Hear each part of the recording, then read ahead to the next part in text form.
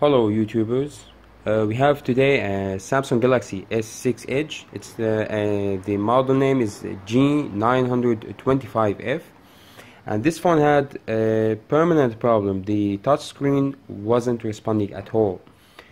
So for like many failed attempts, I was able to get a response from this touchscreen.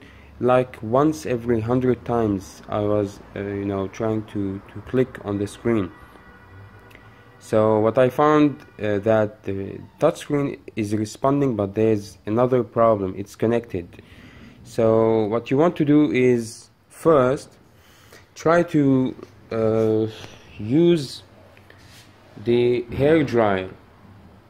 Keep using it for about 10 minutes, and I suggest you to use it most of the times on top of the head jack here, and just keep it a little bit far away from the touchscreen.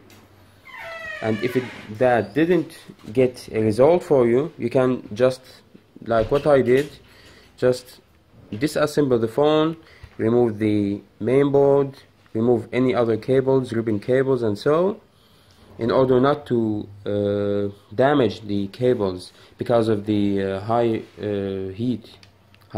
temperatures.